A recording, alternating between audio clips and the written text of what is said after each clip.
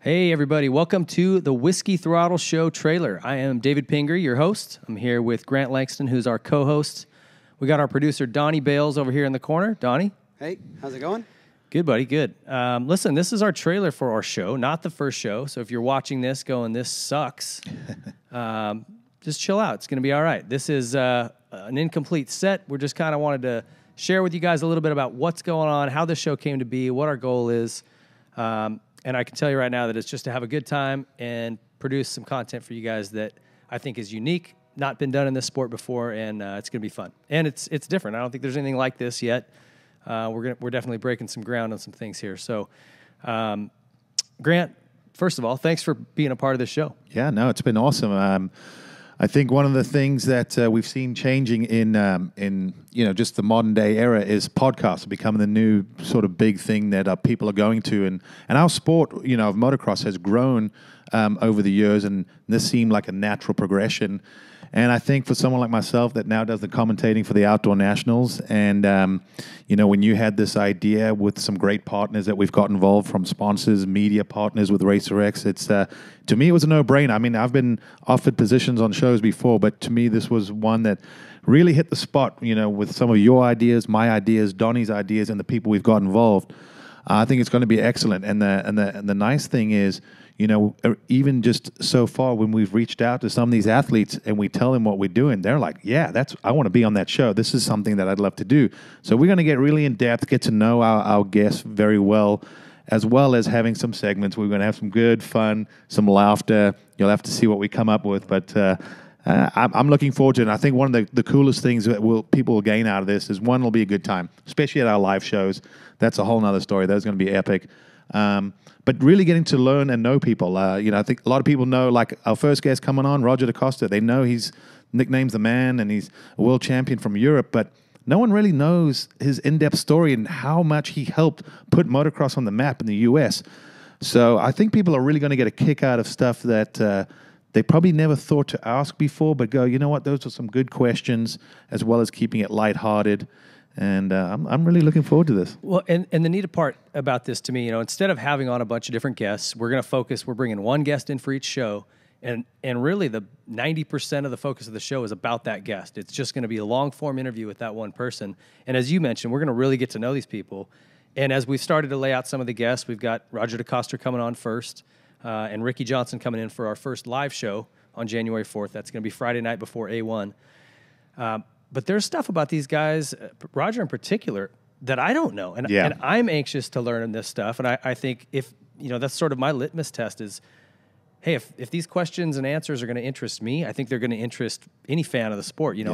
I can't remember. I've known Roger since '93. I've never heard him talk about his 500 World Championships. Yeah. Never, literally not nothing. Yeah. I think part of it is no one's really sat down and get that whole story with him to begin with, which is why we're going to be able to do that. And the other thing is, he's a humble guy. He doesn't like to talk too much about his success. But when you get him to open up and sit down a little bit, he is quite fascinating. I mean, the guy's been there, done that, got the T-shirt. And like you said, our second guest, Ricky Johnson, I mean, what a character he is, multi-time motocross, supercross champ. He's done it in all forms of racing, four wheels.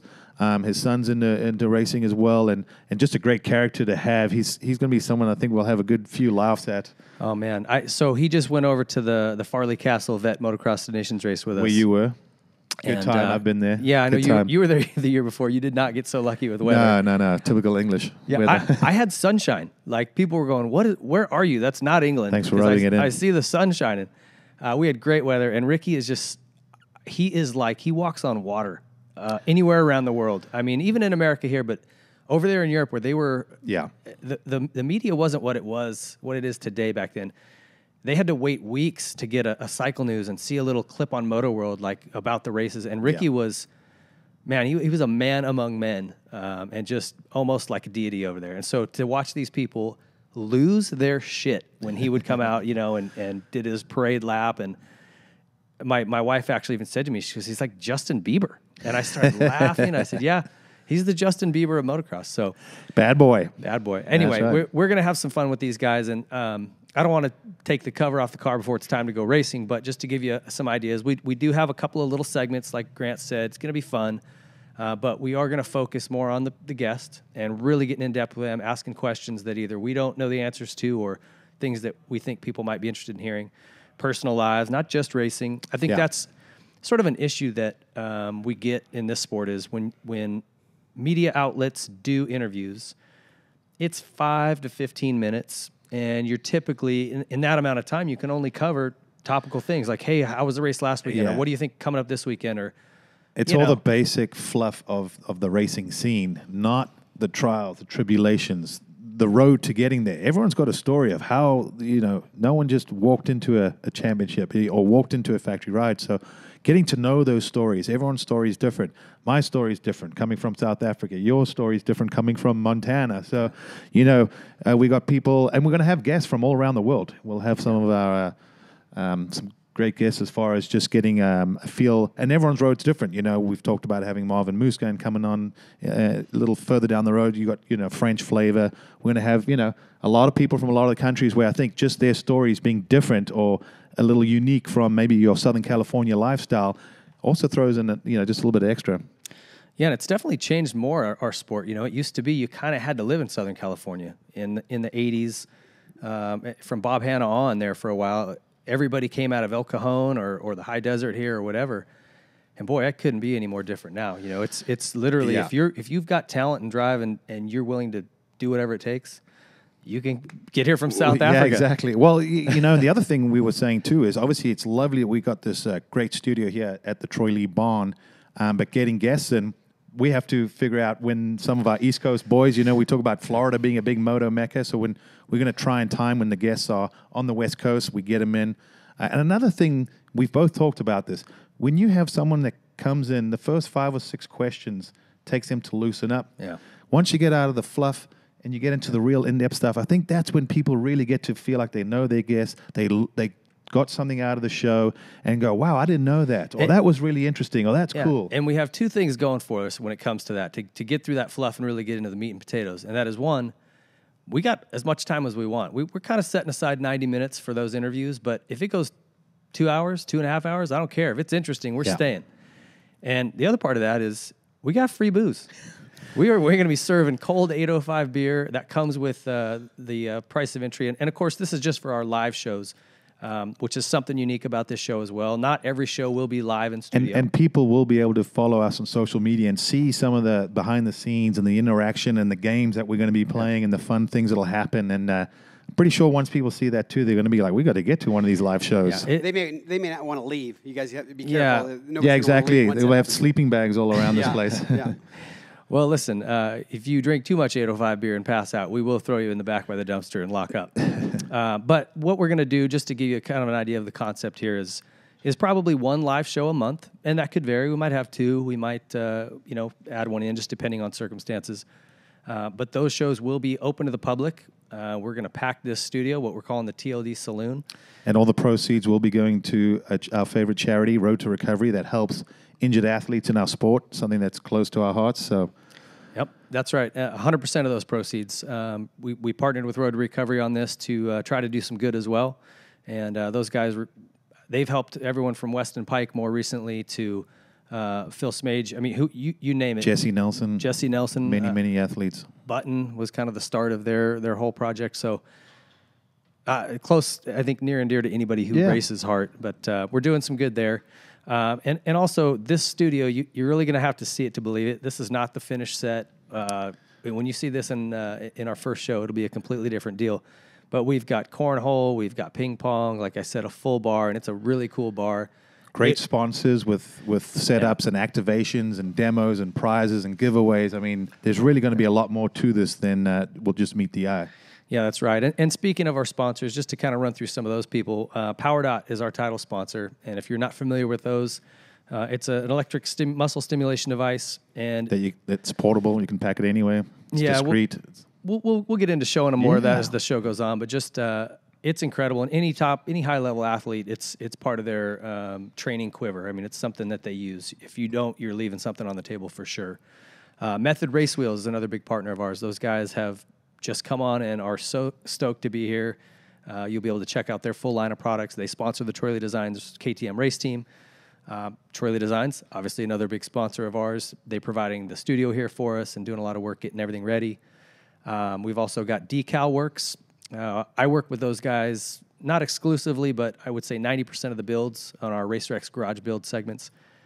They are just awesome to work with. These guys are professional, quick. The products are good. It's so easy getting what we need to get done out of those guys. If you're looking for a graphic and you have an idea, hey, I like these colors, or I want to do this. Boom, it's quite amazing what you can do now. The customization side of it's just gone next level. That's right. And so other sponsors, who do we got?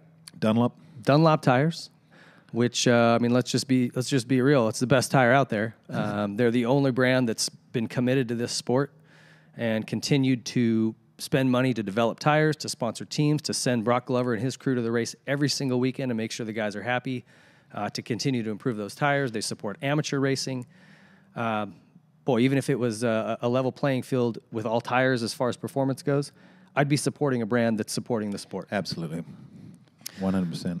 So that's our crew. It's pretty tight-knit. And obviously Racer X is going to be media partners of ours. You'll be able to check out all of our social media, but you'll be able to get links, not just on our website to the show, but also at Racer X. We'll have our own website, our own YouTube channel.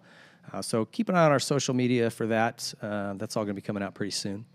Stitcher, Spotify, and iTunes. You'll be able to find it. And the neat thing about our show as well is it's multifaceted that way. You can listen to the podcast at any of those sites. You can go to our YouTube channel and watch a video, which will be edited and completed, just like what you're watching right now, if you're watching this on video. And then the live shows. Like I said, we'll try to post those a month in advance so you can kind of see who's coming and what the dates are for those shows, because the show dates will vary a little bit. I'm a fireman by trade, so my schedule shifts around a little bit, and fortunately, GL and Donnie here are both pretty flexible.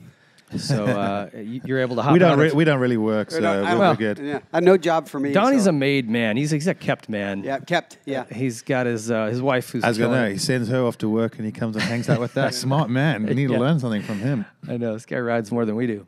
And then GL at Langston Motorsports. There, you're able to jump out and come up and do this kind of on a pretty flexible schedule. Yeah, exactly. So that makes it nice. I'm excited, man. I'm yeah. Who do you think you're looking forward to? I was talking to Mitch Payton the other day about some possible guests, and he mentioned one to me, and I thought, oh, man, we got to book this guy. He says, you need to get Malcolm Smith on the show. Yeah. And I thought, oh, talk about a guy who's got some stories. I mean, how many people did Malcolm Smith get into motorcycle racing? Yeah. He's created history for this sport. He's created the history for this sport.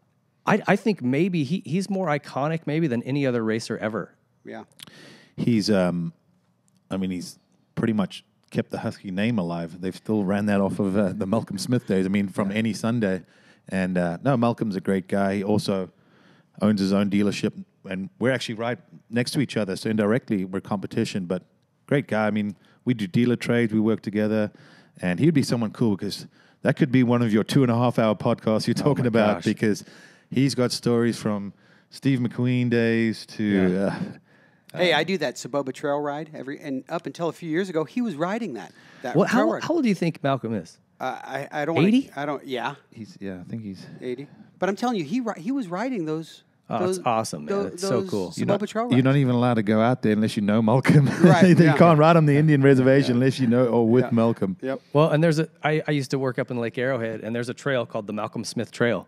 Yeah. It's an off-road loop up there. Yeah, I've been on that one. I mean, when you've got trails named after you, you're doing something right. Yeah, you definitely accomplished something. So, anyway, pretty stoked about what's coming. But also, speaking of guests, real quick, we are looking at doing guests that are obviously retired or past legends, as well as current racers. And then, we want to bring in some of the youth, the next level, hear from the kids what it's like growing up, possibly being homeschooled, where they decide at age 9 you're going to be a pro one day. Things have changed. We even laugh and joke sometimes about how simple it was when we grew up and how scientific it's become. But I think to uncover those stories is going to be fun as well. I agree. These young guys like Ryder DiFrancesco and even some of the younger kids, younger than him now, to hear their story about what's home life like, what's a typical day like. I worked with Styles Robertson a little bit when he was on mini bikes. And the way he did it, his grandparents were taking him riding, and they're from Bakersfield, so he'd drive all the way down here with them, and we'd go out and ride all day long, and it's crazy compared to what I did. I mean, I rode a couple times a week. If I got my homework done and I got the bike cleaned and filters cleaned, my dad would take me to the track for the last 2 hours of daylight. Yeah, daylight. Yeah, right till you couldn't see. Yeah, and you had to get good grades, right? You couldn't just show Listen. up. Well, that's where it got funny in my family because my mom's like, his grades are down. He's not riding. You're grounded. And my dad's like, yeah, you're grounded, but we're going straight to the track and straight home. We're not doing anything fun. Well, so my dad, he called my bluff on that one year because he would always threaten, you better keep your grades up or this is all done, this little gravy train, and I'm like, okay, yeah, he threatened that all the time. And my grades were pretty good for the most part.